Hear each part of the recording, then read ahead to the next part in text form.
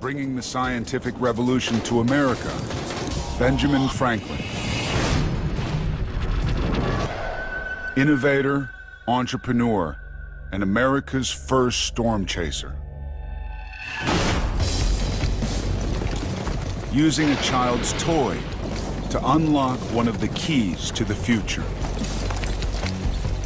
Since the dawn of mankind, humanity has lived in fear of one of the most destructive forces in nature, lightning.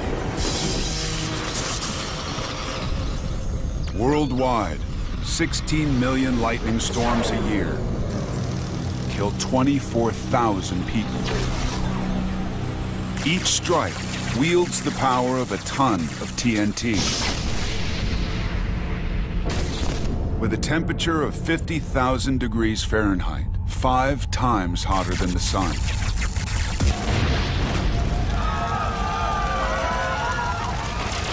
As a journalist, Franklin knows the devastation lightning can cause.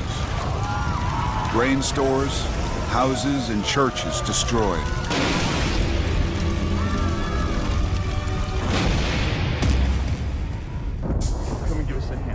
Only 60 years after the Salem witch trials, many still believe it's the wrath of God. But Franklin will challenge this to prove that lightning is a form of electricity. It's a little crazy out there. And help unlock one of the keys to mankind's future.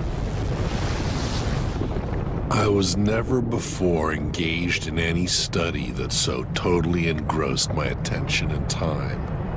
Surely the thunder of heaven is no more supernatural than the rain, hail, or sunshine of heaven.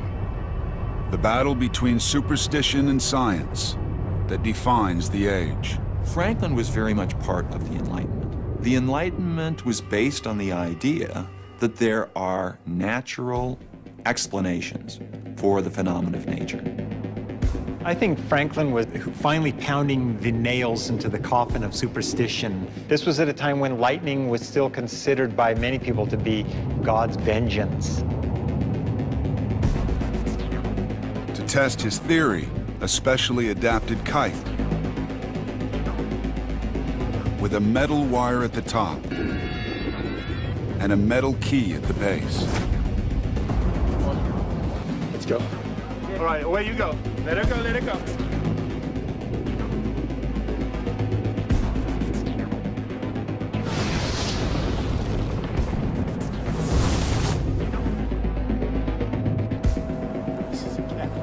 An experiment that could unlock the secrets of the skies.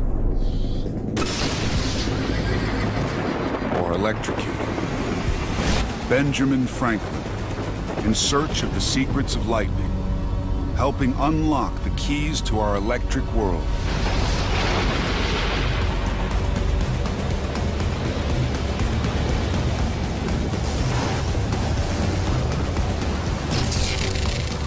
From clouds, static electricity.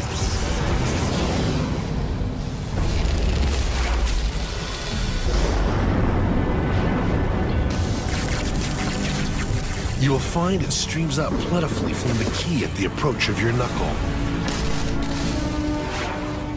The first proof that lightning is electricity. He looked at the world differently. He wanted explanations that were rational and that made sense and couldn't be attributed to supernatural forces. Franklin turns his discovery into a practical invention. The world's first lightning rod. Its life-saving design virtually unchanged to this day.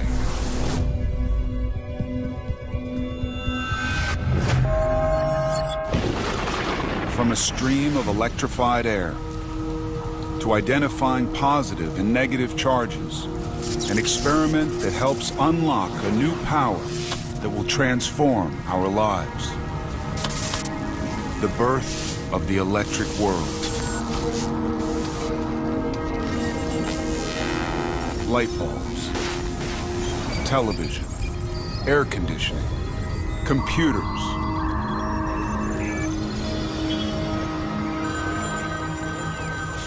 every aspect of human life transformed.